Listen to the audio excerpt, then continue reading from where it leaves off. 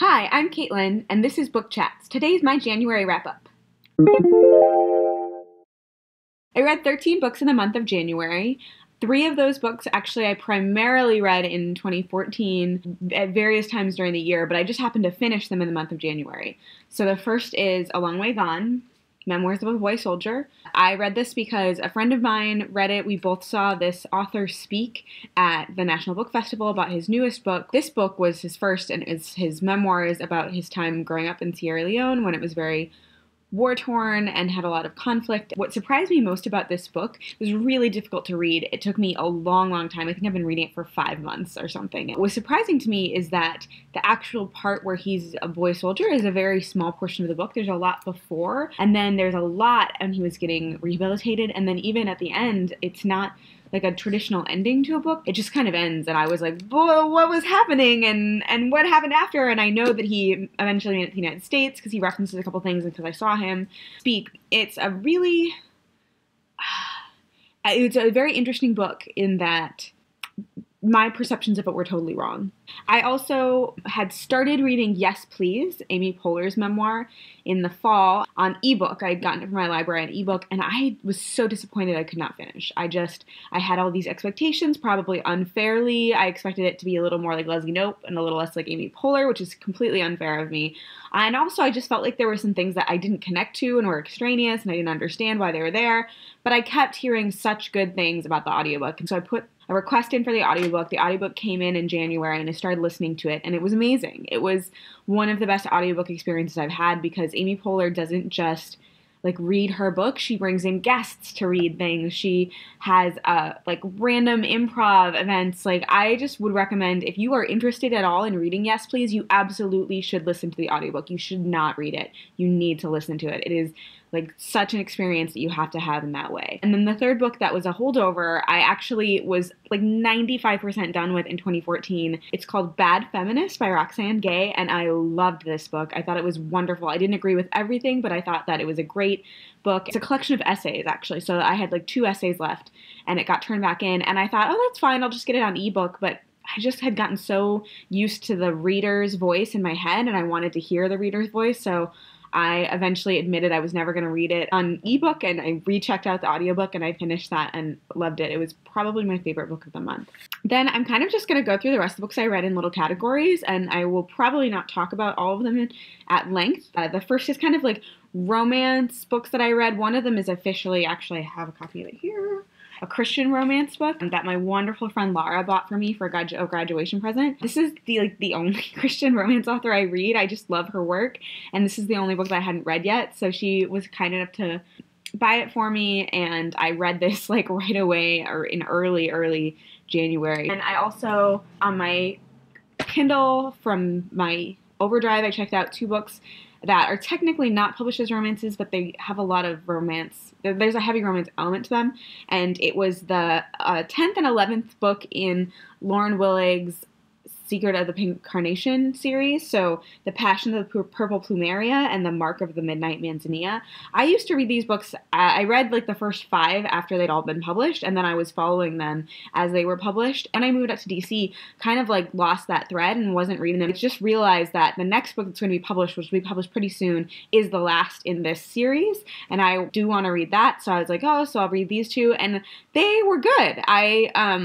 I'm not sad that I waited to read them. I think it was fine to wait, but they were kind of what I needed. Sometimes you just need something that is light and fun, and that's what they were for me. Then there were several more audiobooks that I read.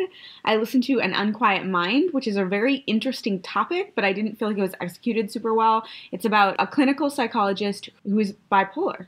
And she writes about kind of her life, getting diagnosed, what it's like to be a professional and be openly bipolar, because she kind of ended up telling several people and was kind of openly bipolar, and that is very fascinating. Unfortunately, I don't know if audiobook was the right way to read it. It was read by the author, and I just didn't, it wasn't as good as some other audiobook presentations. And also, I don't know, I've read a lot of memoirs now, and I hate to be so picky, but I just feel like it could have been a little better. I also read This Shattered World, which is such a well done audiobook.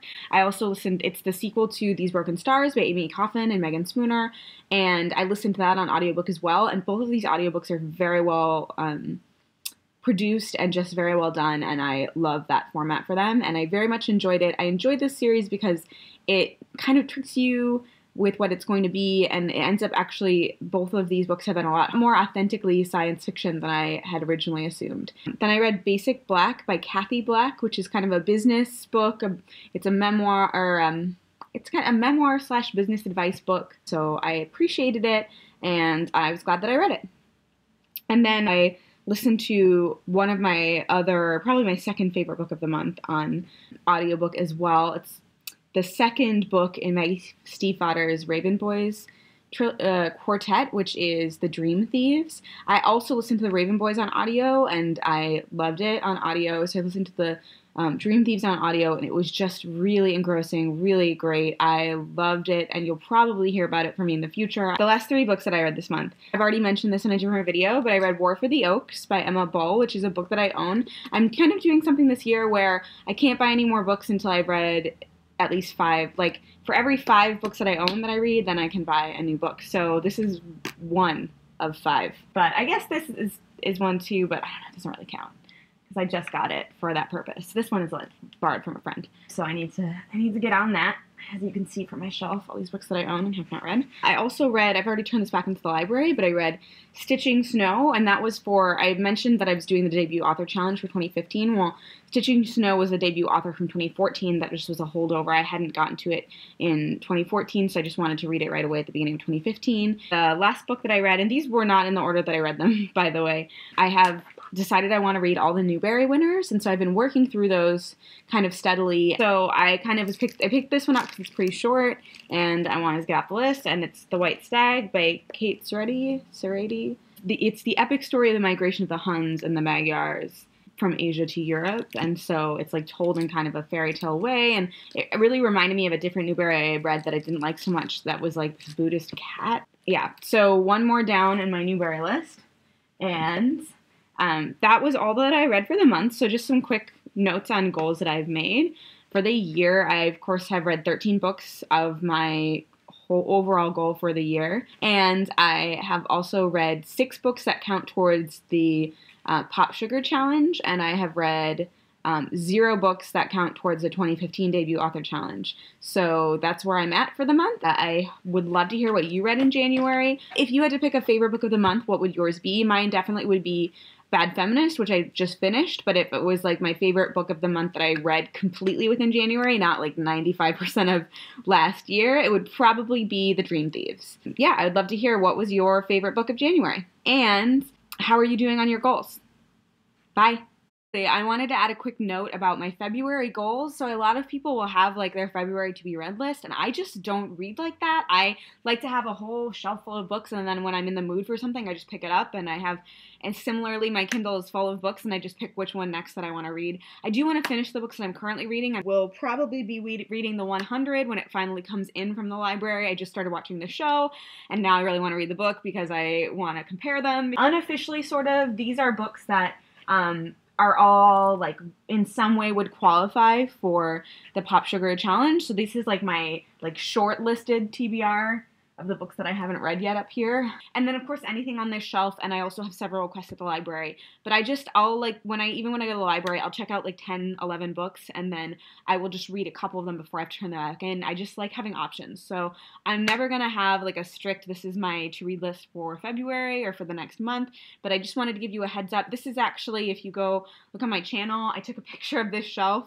and that's what's my like big picture behind my channel. So if you really want to know, because you can't see it super well here, I will try to update that picture as things change on that shelf. My questions actually then are, what was your favorite book you read in January? How are you doing on your yearly goals so far? And what are your February goals? Do you set yourself strict goals for reading or not?